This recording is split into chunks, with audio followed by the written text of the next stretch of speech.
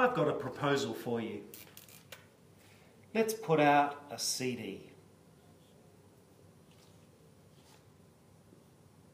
It'll destroy everything, everyone, and make us extra famous. You can see the pattern that I'm making, C, D, D, E, E, F.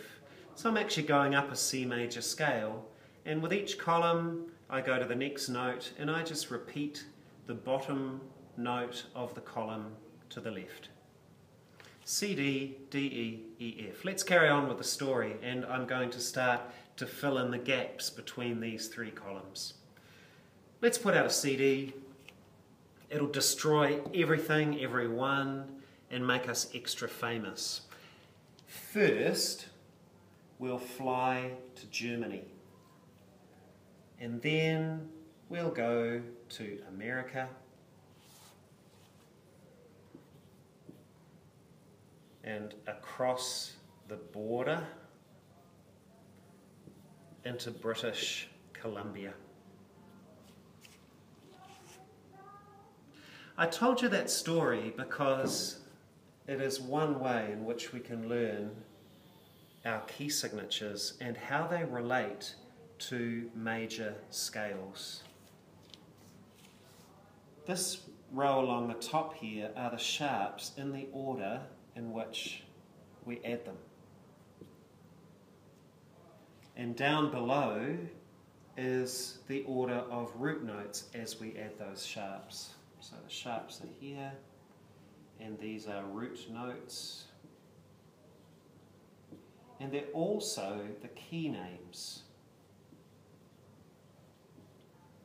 So let's look at how that looks on manuscript.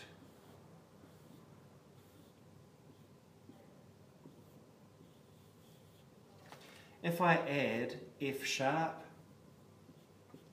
I make the key of G major. If I add a C sharp to that F sharp, I make the key of D major. If I add a G sharp, I make A major. I'll add a D sharp to make E major. An A sharp added will give us B major. An E sharp added will give us F major, is it? Let's look at the key signature. No, it's F sharp major, because the F is sharpened in the key signature. And finally, I add a B sharp, and that will give me C sharp major. So that's one way we can learn all our major scales in relation to what sharps they use. We can also use it for flats as well. And for that, I'm going to rewrite this top row in exactly the same order.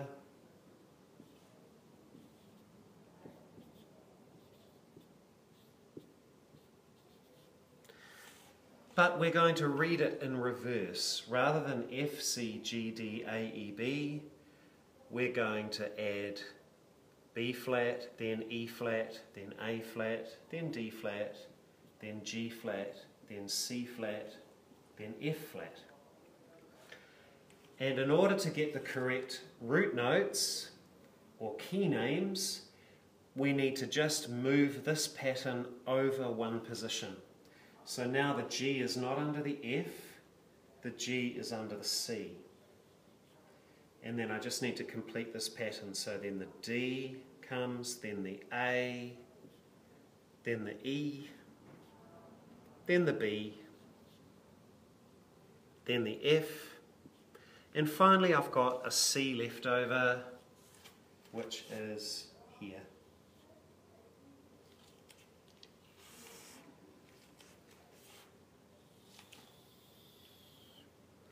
So these are my flats, and we can remember that because the flat symbol looks a wee bit like a small case B, and that looks like a capital B.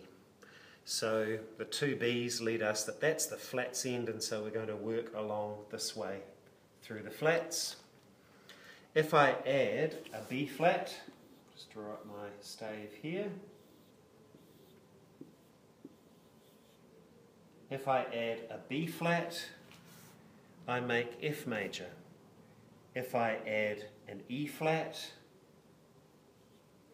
I'll make B flat major because B is flattened in the key signature there. If I add A flat, I'll make E flat major. If I add a D flat, I'll make A flat major. If I add a G flat, I'll make D flat major. That's the D flat. If I add a C flat, I'll make G flat major. And finally, if I add an F flat, I'll make C flat major.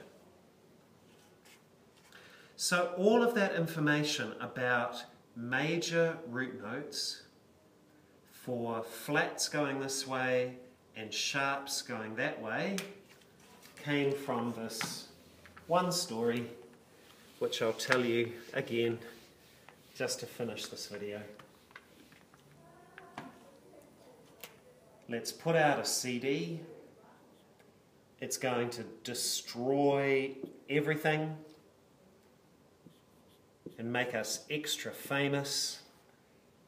First we'll fly to Germany, then we'll go to America, then across the border to British Columbia.